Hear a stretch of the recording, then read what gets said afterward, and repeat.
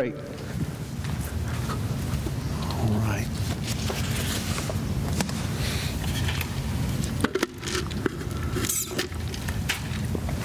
All righty.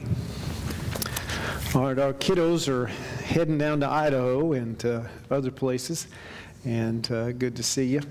Oh, and VBS. Justin, you have your T-shirt made back there. That's a one and only masterpiece. If you don't pick it up, we may put it on eBay or something like that and make $1 million. So, but it's right back there. All right. Oh, where did I put that? Right, two things. Wouldn't you leave you without your riddle? I got one left from Father's Day. Let's see if you get this. What do you call a father that's walking on thin ice? Might be me. I don't know. What do you call a father walking on thin ice? Of course, you call him a popsicle. All right. Share one prayer request with you, and that is, I saw that Franklin Graham shared with the Roe v. Wade decision stuff. Where is that? There we go. Reminded we need to pray several things. One, we need to pray for peace and healing in our country, and a lot of people reacting in all kinds of ways. But pray for that. We need to pray for the state legislatures, because that's all that means. Nothing's illegal. It's just gone to the states to make decisions, and we need to pray as they make wise one. And we need to pray for the courage of God's people continue to try to live as salt and light in this world. And also, if one of the prayers of many people were that children, unborn babies, would not be lost, we need to more than ever before have compassion and caring for those who have children, because we need to have caring and a caring heart. And if we do that, that'll solve a lot of the problems that we have in our world. So let's keep that in our prayers, and let it remind you that God can work in all kinds of ways. Just when you thought He couldn't, He can, and we need to know that. All right, we are continuing our Spark Studios, and as I shared with you, we've got 5 lessons in Spark Studios. We've already hit 3 of them so far. One is that God is a creator. God is a designer. He designed you, created you exactly how you ought to be. And then God, not only is God the creator, designer, but we learned last week Jesus is a king. And we need to let Him be the king of our life. And today we're going to learn, number 4, that Jesus is also the Redeemer. He is our Redeemer. And then finally we're going to learn about the Holy Spirit. The Holy Spirit is what? He is our helper. And so let's say together our motto and our scripture together. All right? All ready? Here's the motto. Let's say it together on 3. Be enthusiastic like the kids. 1, 2, 3. We are created, designed, and empowered. And going along with our great scripture, which is a scripture, even if you don't get coupons for it, you ought to take to memory, because it's a great scripture verse. Not only Ephesians 2:8-9, but Ephesians 2:10. Let's say it together again. For we are His workmanship, created in Christ Jesus for good works, which God prepared ahead of time for us to do. Ephesians 2:10. And we're going to see today, we're reminded that we're created in Christ. We're recreated. And we're recreated, why? So that we can do good works that will bring honor to God. And God's created us for that. And we need to be involved in that. So as I shared today, we're going to continue looking at those 5 lessons. And today we're going to look at Jesus, the Redeemer. And as we begin that today, we're going to be looking at Jesus' death and His resurrection, which enabled Him to be our Redeemer. And the passage we're going to look at today in Scriptures is found in Luke chapter 23 and Luke 24. Those 2 chapters we're going to look at. Luke chapter 23 and 24. And before we begin, I'm going to give you a resurrection quiz. Let me see how well you know these people involved in the resurrection, the crucifixion and the resurrection. Are you ready? If you know the answer, just call it out. These are people. We're looking for people who were eyewitnesses. Jesus told John to watch over me and when He was on the cross. Who did Jesus tell John to watch over? Well, Mary, that's right. Mary was there at the cross, going through the agony of seeing her son die. She was there, and John was to take care of her. Secondly, I denied knowing Jesus 3 times, just as Jesus predicted. Who is that? That's right. That is Peter. All right. Third, I helped place Jesus' body in the borrowed tomb belonging to Joseph of Arimathea. Who is he? He also used to have a TV station. Nick at Night? No, anyway. Nicodemus, the same one that Jesus talked to in John chapter 3. Nicodemus helped Joseph of Arimathea to get the body of Jesus. Number 4, I was the first disciple to arrive at the empty tomb. The first of the 12 disciples, Mary Magdalene. John, that's right. You know why John was the first one there? That's right. He was faster than Peter. Peter was probably older, a little slower. That's right. All right. And number 5, Jesus appeared to me as I wept outside the tomb, thinking someone had stolen his body. There you go, Mary Magdalene. That's right. Number 6, I doubted that Jesus was alive until I saw him and I felt his scars. Thomas, that's right. Thomas wasn't a bad guy. He just doubted a little. All right, and finally, Jesus cooked breakfast by the Sea of Galilee and told me I was still useful to him for ministry, even though I had denied him. Peter, that's right. That is Peter. That is Peter. All right. Y'all pretty smart. All right. We're going to look today as Jesus prepared to go to the cross. We're going to look at his crucifixion and his resurrection today. And as Jesus prepared to go to the cross, he was in complete control of every event that led to Golgotha. No matter how it looked, Jesus was in control. Jesus came, in fact, to fulfill God's plan to rescue us by providing salvation for everyone who believes. Jesus is a Savior that God promised throughout the Old Testament. And he came to obey the Father's plan to receive the just punishment for our sin so that we might be saved. In fact, there's a great passage of Scripture in Revelation chapter 13, verse 8, which describes Jesus in this way. It describes him as the Lamb that was slain from the creation of the world. In other words, Jesus, the Lamb who died on the cross, was slain from the creation of the world. That meant from the beginning of time, God knew that we would sin. God knew that we would need to be saved. And so from the beginning of time, Jesus agreed to be the sacrificial lamb so that we could have a relationship with God. That is beyond belief. Barclay, in his little commentary, says, it was to the cross that all scriptures looked forward. From the beginning of time, everything's looking to the cross. The cross was not forced on God. It was not an emergency measure when all else had failed and when the scheme of things had gone wrong. It was part of the plan of God, for it is the one place on earth where in a moment of time we see the eternal love of God. 1 Peter 3:18 says, for Christ died for sins once for all, the righteous for the unrighteous, to bring you to God. He was put to death in the body, but made alive by the Spirit. Now let's look at some of the passages in Luke 23 and 24 today and see our 2 simple truths, which is Jesus died for us and Jesus rose again. The first thing we'll look at is in Luke chapter 23, beginning with verse 13 through 24. And we see that the crowd at least thought that they chose crucifixion for Jesus. In fact, they demanded crucifixion for Jesus. So let's look at 23 verses 13 and 24. It starts out and says, Pilate called the chief priests and the rulers of the people and said to them, you brought me this man as one who is inciting the people to rebellion. I have examined him in your presence, and I have found no basis for your charges against him. Neither has Herod, for he sent him back to us. And as you can see, he has done nothing to deserve death. Verse 16, he says, therefore I will punish him and then release him.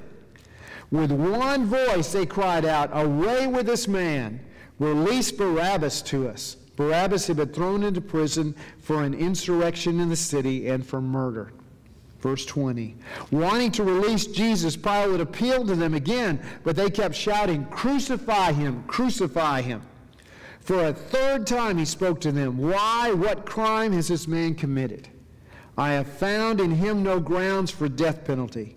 Therefore I will have him punished and then release him." But with a loud shout they insistently demanded that he be crucified. And their shouts prevailed. So Pilate decided to grant their demand. He released the man who had been thrown into prison for insurrection and murder, the one they asked for, and surrendered Jesus to their will. Why did Jesus die on the cross? Well, in this case, Pilate would have said, he would have said because the crowd demanded it. And they did demand it. Pilate was not really a righteous man, but he knew right from wrong. Even unrighteous people know that. 3 times he declared he was not guilty. In verse 14, verse 20, and verse 22. He came to them 3 times and said, "This man is innocent. He is innocent." And in fact, he said, we even sent him to Herod. We said, "You examine him. You find any fault in him." And Herod sent him back and said he wasn't guilty. Pilate knew that it was wrong to crucify an innocent man. But the crowd demanded crucifixion. Verse 21 says they kept shouting, what? "Crucify him! Crucify him!" The same crowd that had waved palm branches and declared his glory now wanted him dead on the cross. Ultimately, Pilate was what? He was a politician. He had already made some mistakes and had gotten on the bad side of the folks in Palestine and Jerusalem. He had broken some of his customs. And one more bad report to Rome, and he knew that Pilate would be in trouble with Caesar. And Caesar just didn't want any trouble. And if you didn't do a good job and you quell the rebellion, then you were out of there. And Pilate didn't want to do that. So he gave in to the crowd. Now, the crowd may have demanded it, but Jesus willingly went to the cross to complete his saving work. So if you look a little farther in chapter 23, in verses 44 and 49, you'll find the work that he did on the cross. It says it was about the 6th hour, and darkness came over the whole land until the 9th hour. For the sun stopped shining, and the curtain of the temple was torn in two. Jesus called out in a loud voice, "Father, into your hands I commit my spirit." Then he said this, and he breathed his last breath. The centurion, seeing what had happened, praised God and said, "Surely this was a righteous man." When all the people who had gathered to witness the sight saw what took place, they beat their breasts and went away. But all who knew him, including the women who had followed him from Galilee, stood at a distance watching these things. The crowd thought they had won that day, but it was God's grace that triumphed.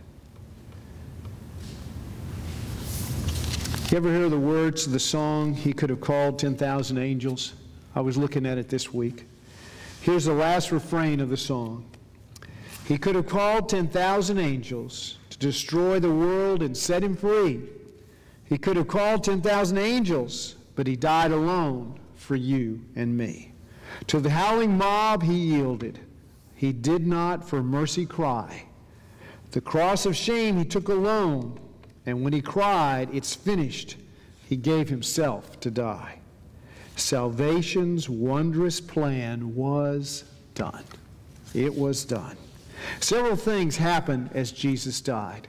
First of all, there was a great darkness in the land. I don't know whether it was an eclipse of the sun, or God just covered the sun with the clouds, or God just darkened the sky. I don't know. But it was darkness, and it fell across the whole land. Barclay, in his little commentary, says the world is dark in a day when man seeks to banish Christ. And I think that's sometimes why our world feels dark, as people seek to banish Christ and his influence and his love from us. It was dark. The second thing, the temple veil was torn in two.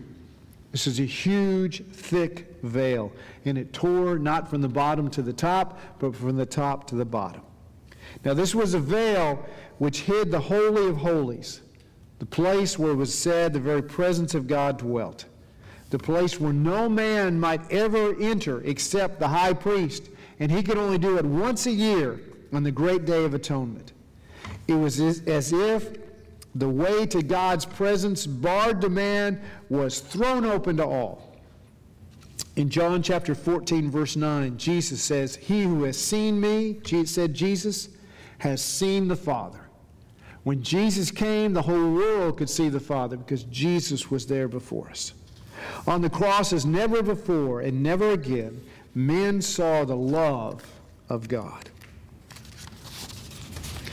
Also, Jesus cried out with a great voice in verse 46 of chapter 23. 3 times in the gospel, it tells us of this great cry. That's how it's described. In Matthew 27:50, in Mark 15:37, and here in this passage in Luke 23:46. John doesn't call it a great cry, but he calls it this. In John 19:30, he says, "And Jesus said, 'It is finished.'" Now in the Greek and Aramaic, this phrase, "it is finished," is one word, one simple word. It is finished and the great cry are in fact all one. That's the same thing that it's talking about in all the 4 Gospels. They're one and the same thing. And when Jesus died, how did he die? Not in regret, not in mourning. He died in triumph. He cried from his lips, "Finished. It's done. God's work of grace is done." And when he cried out, it had an effect on people, didn't it? The centurion, that strong, stone-cold soldier, was at the cross, and he was deeply moved. And in fact, in verse 47, what does it say he did? It says he praised God. I don't know if you've ever praised God, but he praised God on that day because he knew this was a righteous man. Something had happened. He praised God. In fact, I heard someone say that his death did even what his life could not do. It broke the heart of a hard-hearted man. I was looking over in John chapter 12, verse 32. And in John 12, verse 32, Jesus says this.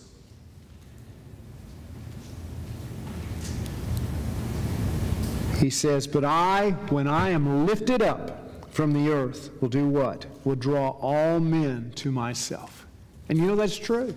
I've heard many people tell me that when they finally understood the message of the cross, when they understood that Jesus died for them, and they understood his sacrifice, that something within their heart broke and was open to God and the love of God. When he was lifted up and he sacrificed it all, men were drawn and have been drawn to him ever since, beginning with the centurion.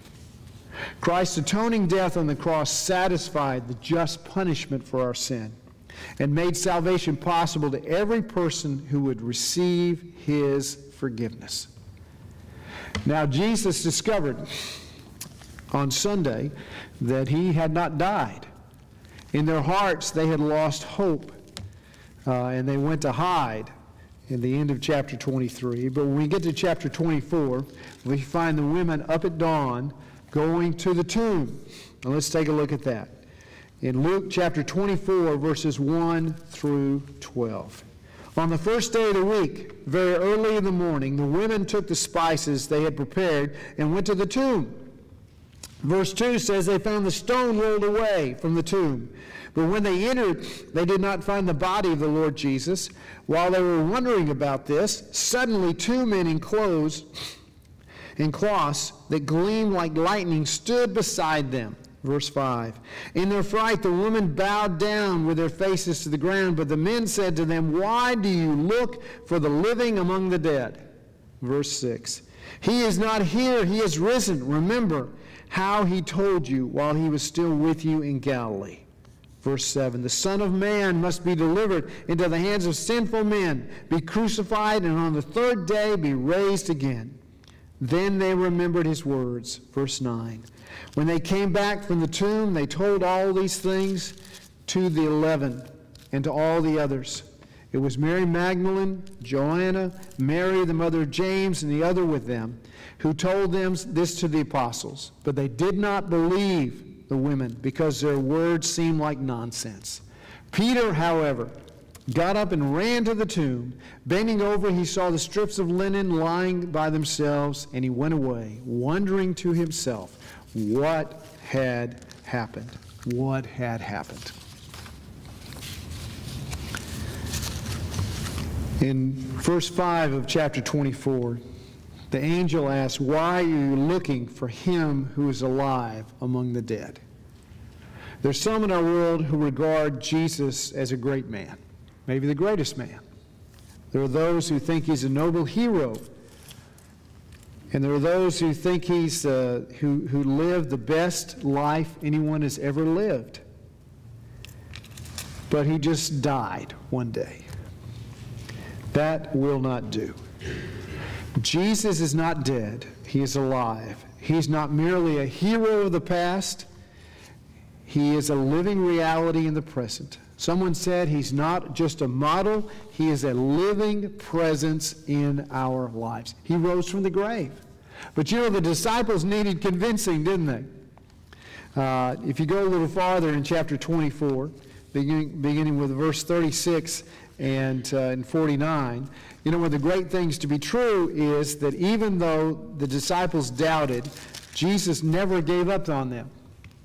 Look at verse 36. It says, while they were still, chapter 24, while they were still talking about this, Jesus himself stood among them and said, "Peace be with you."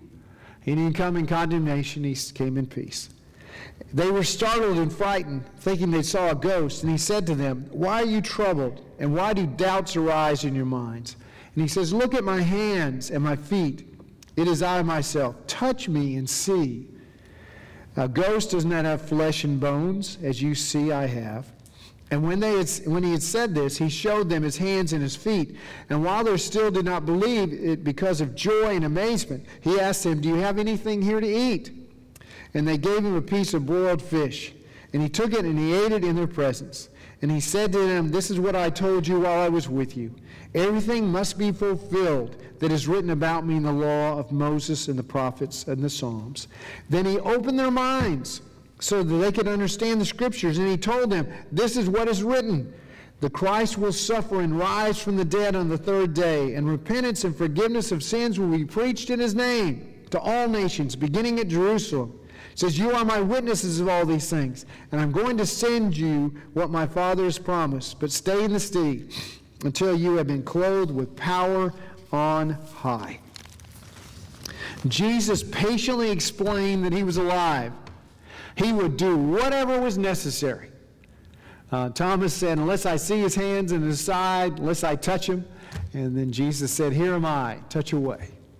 Jesus is not afraid to prove himself to us. In verse 42, it says they gave him a piece of broiled fish. He says, "Let me have something to eat." You know one of the great things about this, you don't think about much, and that is that the Bible says we'll have resurrection bodies like Jesus. You know what that means? There's a potential for a buffet in heaven. We'll be able to eat. Jesus could eat. He was showing that he was real. In verse 45, he did more than that. He opened their minds so they could understand Scripture. And not only that, he took 40 days. He stuck around for 40 days with them. Over in 1 Corinthians chapter 15, Paul writes about what happened in those days. And he says in 1 Corinthians 15, 3 through 8, he says, "For what I received I pass on to you of first importance, that Christ died for our sins according to Scriptures, that he was buried, that he was raised on the third day according to Scriptures, and that he appeared to Peter, and then to the 12. And after that he appeared to more than 500 of the brothers at the same time, most of all of whom are still living, though some have fallen asleep. And then he appeared to James and all the apostles, and last of all he appeared to me as one abnormally born." He spent 40 days convincing them, preparing their hearts, helping them to know that he truly was alive. Why? Because verse 47 says, because repentance and forgiveness of sins needs to be preached. The gospel needs to be shared, and you need to be convinced. You need to understand that it's true so that you're ready to get out there and to share the gospel. And to share the gospel. Jesus is a redeemer. He's a redeemer because he died on the cross for our sins, because he rose from the grave. He is the redeemer. The question is, what is salvation? What does he redeem us for? What does he save us for? What does he save us for? What is salvation about? Well, salvation is several things. One is salvation is regeneration. It's coming to life. Remember when Jesus was talking to Nicodemus in John chapter 3, verse 3, what did he say? Unless someone is born again, he cannot see the kingdom of God. Unless you're born again, unless you're transformed, something has to happen to you. In 2 Corinthians 5:17, Paul says, if anyone in Christ, he's a new creation. You've got to come to life, and it's something you can't do on your own. You do that when you turn to God, and God does it for you. And how does it happen? The Bible says it happens through repentance. I remember reading earlier in Easter a verse I just love in Mark 1:15 where it talks about repent and believe what? Believe the good news. Repent and believe the good news. In Acts 2:38, Peter told the folks at Pentecost, repent for the forgiveness of sins. Now what does that mean? Repentance is turning away from our sin and our selfishness, doing things our way, and doing what? Turning to God. It's not just getting better, willing it, trying to be a good person somehow. No, it's giving up on your way of life and turning to God and depending upon Him. Leaving it all behind and giving your life to Him. That is repentance. Turning away from your sin and your selfishness and turning to follow God. Salvation is regeneration. It's coming alive for the first time. There are many people we see walking around, they look like dead people walking. That's because they are. They're dead, spiritually dead. They need to be brought back to life. And salvation can be seen in three ways. One is when you come to God and you repent and you follow Him and you ask Him to save you, you find justification. Justification means you are made right with God. One of my favorite verses is 1 John 1:9. If we confess our sins, He's faithful and just to forgive us our sins and to cleanse us from all unrighteousness. When you come to God, you are made right. You are cleansed. You are justified. You can stand before and with God. Romans 4:25 says, He was delivered up for our trespasses. He went on the cross for our sins and raised for our justification. We can be right with God. We can fellowship with God. Why? Like we've never sinned. We are justified. It is also sanctification. What does that mean? We're not only made right, we're in right standing with God, but we're being transformed for action and service. What is our scripture verse? We're created in Christ Jesus for good works which God prepared in advance. God changes us and equips us to do the work He wants us to do, to be the kind of people He wants us to be, to have the attitudes, to be able to serve Him, to honor Him, to share the good news, to live the abundant life, to be transformed, to be different, to be created in Christ Jesus. When you come to be a Christian, you're not only made right for God, but you're being made better and better and better so that you're useful to God and so you can enjoy the abundant life. And then finally, salvation is glorification. It's God's promise to see you through the end and take you to heaven. And in John 5:24 says, when you were saved, you're passed over from death to life. You're promised eternity. And when we get to eternity, we're not going to be sinful. Everything's going to be perfect. We're going to be like Jesus, and we're going to know God's abundance. That's what salvation is. It's making us right here and now, working and transforming our lives, and the promise of heaven to come. That's what our Savior brings to us. He is the Redeemer. He is the Redeemer. He saves us and He redeems us. You know, a lot of times people asked questions of Jesus, didn't they? They asked all kinds of questions. But Jesus asked questions too. I came across a list of questions that Jesus asked people. Here are a few of them. He said in Matthew 20, verse 32, He says, what do you want me to do for you? He asked people, what do you want? What can I do for you? What do you want me to do for you? In Luke 24:38, He says, why are you troubled and why do doubts arise in your mind? Jesus said, why do you question all the time? Why don't you trust me? In Mark 8:36, He says, what good is it for someone to gain the whole world and yet forfeit his soul? He says, why are you trading everything in your life for something that's nothing? In Luke 6:46, He says, why do you call me Lord, Lord, and do not do what I say? If I'm Lord, then obey me. In John 21:16, He asks this question, do you love me? In Luke 22, verse 27, he says, who is greater, the one seated at the table or the one who serves? He says, who's greater? Am I greater? Am I not greater than all? And I'm the one who came to serve. Be like me. In Matthew 8:26, he says, you of little faith, why are you so afraid? God asked us many times, why are we so afraid? Why are we not trusting him?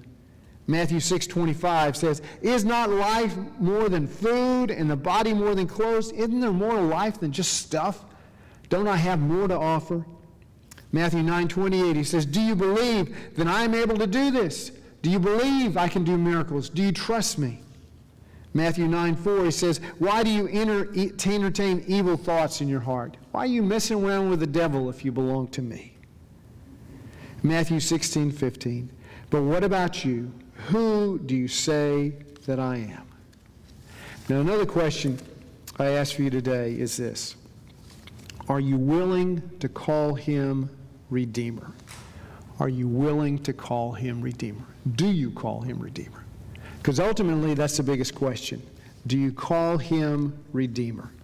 Are you willing to let him save you? I've told this story before, but I like it, and I think it goes along with us, so I'll share it again. And I brought my Boy Scout sash here. I was a Boy Scout and Eagle Scout, and to be an Eagle Scout, you got to earn 21 merit badges, at least you used to. So I got 21. I didn't get 22, but I got 21 at least. And when you get the merit badges, you have all kinds of things you got to learn. First, you got to be a tenderfoot, second class, first class, star, life, and then you get to be Eagle and do a bunch of other stuff. But the merit badges, you have to do a bunch of things. And on there, I've got all kinds of things. I've got wilderness. I've got geology. I've got God and country. You used to have to get that one. I don't know if you do these days. I hope you do. I got nature on here. And in fact, some of the ones you're required to earn, one of the ones you might not think about it here, here's a chef hat. I have a cooking merit badge. You know, one of the things in Boy Scouts, you got to learn how to cook. If you're going to be out in the woods, you got to learn how to survive and eat off your own food. So we had to learn how to cook. Got camping. There's safety. And I got canoeing. Somewhere here is motorboating. There it is. Me running over somebody in a boat. There's physical fitness. One of the ones that you had to earn was you had to earn life-saving, and I've told you about this. You had to learn swimming first and then life-saving. And it was kind of a challenging merit badge to earn.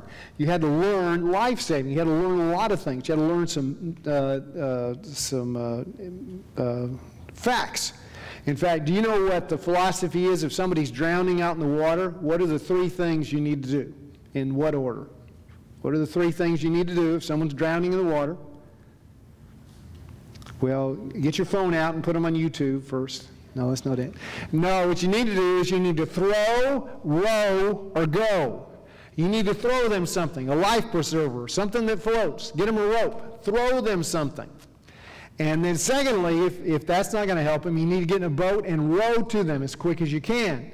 And then third, and only third, do you go to them? Do you swim to them? Why? Because when someone's drowning and you try to save them, you know what they're really good at doing? Drowning you. Even if you're big and strong and all that stuff, they will drown you. And so we'd learn ways to save people without doing that, but then we had to learn how to save people. And they had to make sure we were strong swimmers, and we did all kinds of drills and stuff, and we had to drop stuff in this lake we were in, had to swim down to the bottom of the lake and bring up boulders and stuff, and that was the hardest thing for me. But we had to learn how to save people. And the way that you learn how to save somebody is that you don't go come up to them and say, let me save you. No, because they're not going to let you do that. What you do is you have to sneak up on them. You have to swim underneath them, come from behind, and then you grab them over the shoulder hard and grab them as tight as you can, and then you swim to shore and kind of lean them over like that. And so they're floating on their back.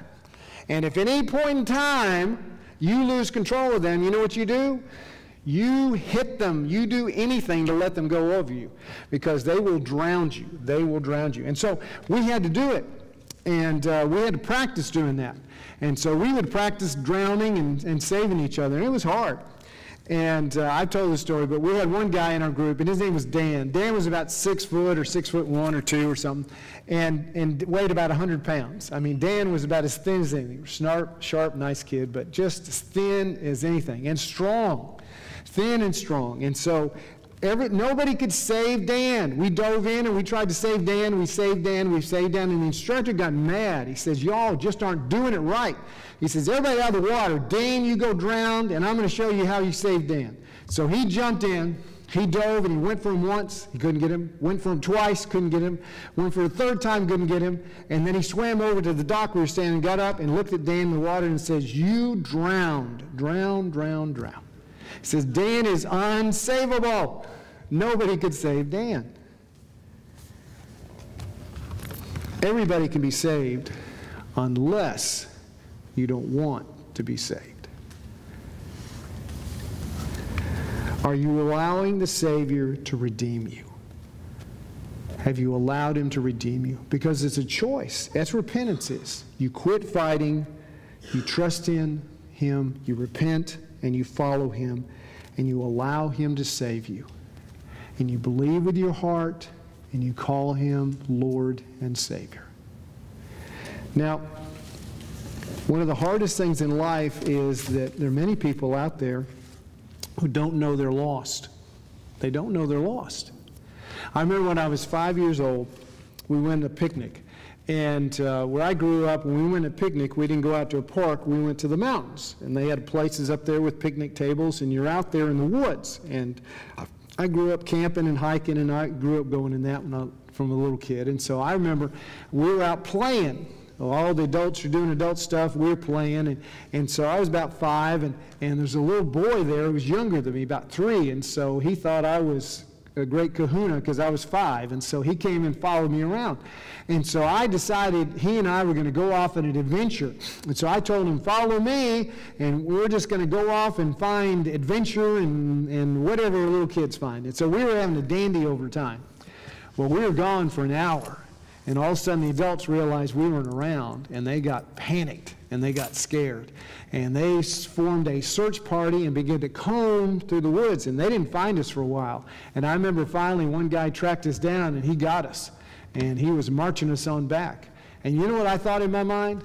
I thought, what is wrong with you? I'm on an adventure. Leave us alone. All kinds of people out in the world are just like that. They're lost, and they have no idea. They have no idea the sun's about to go down. Everything's going to get dark, and they're in desperate straits. That's why Jesus said we need to go out and preach the good news. Now, we don't have to stand on some soapbox and yell at people, but we need to do what? We need to tell people that we were lost and now we're found. We need to tell them about what we found in Jesus Christ and that we call Him our Lord and Savior, and we wouldn't make it without Him. Why? Because soon enough, the sun's going to go down, and they're going to be in darkness, not just for today, but for eternity. Do you believe what Jesus says? Jesus says, unless you belong to Him, you're separated from Him for eternity. We need to share the good news. We need to proclaim to everybody, He is a Redeemer. He is a Redeemer. When anybody gets a good look at that Redeemer, you know what they do? Their hearts melt. Because for the first time in their life, they see someone who believes in them, loves them, cares for them, plans for them, has everything for them, longs for them, longs to join their life and to make it just what they want it to be. What are they looking for? Jesus is the one thing that makes everything complete. Amen. We have got to let everyone know that He's the Redeemer. Let's pray. Dear Lord, we thank You for all those among us here today that You've redeemed. Whether we're an adult or a young child, You called us out and we said yes. Lord, if there's anyone here today who hasn't said yes, let them choose You today. And for all the rest of us, Lord, let us be just like the disciples, and let us go out and share the good news that You have risen and You love them and You have all that life has to offer. Let us share the good news. In Christ's name we pray. Amen. We're going to have a time of invitation. God's speaking to your heart. Got somebody you want to pray for today? This is the time to do it. Let's stand together as we sing in our hymn of invitation. This evening is 447, Trust and Obey. That's all God asks us to do, but to trust and obey.